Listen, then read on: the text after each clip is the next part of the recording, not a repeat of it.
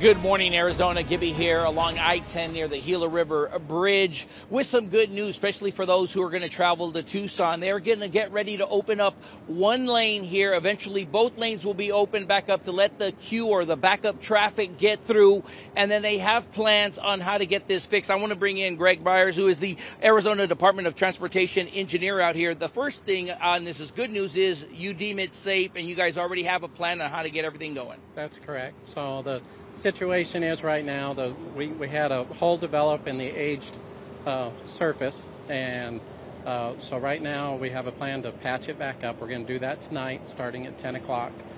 Get it all done. It'll take about 24 hours for the concrete to cure, so we'll be limited to a single lane for that 24-hour period, and then we'll open it back up to traffic. And as I mentioned, the good news here is you'll have one lane open right away, and then you're going to eventually open up that lane because you do have that steel plate over it that we saw from our Arizona News chopper. Once that traffic clears up, you'll be able to go back to one lane to allow you guys to work. That's correct. So there's been a queue building all morning long, so we need to be able to flush that traffic through. Once it normalizes, then we'll go back to a single lane closure and keep everybody off that plate just for safety purposes.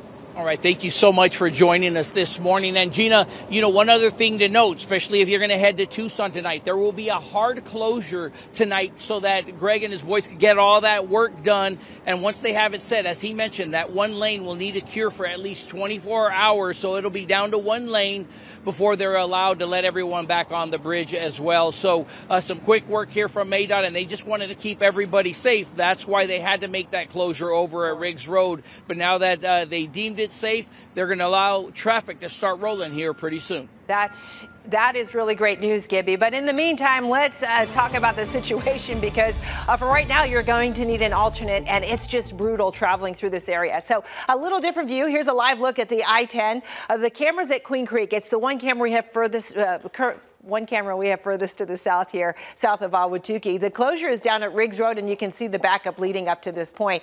Let's go ahead and go to the maps. And you know what? The computer doesn't want to work. It's been that kind of day. And you know what? Let me just space bar through this and just leave the maps full here. So as we take you down to where Gibby is, this is another picture from our news chopper, and you can see that hole right there in the middle of the bridge that they're going to have to repair. So the closure is there at Riggs Road. It is the I-10 eastbound that's heading down to Tucson and Casa Grande.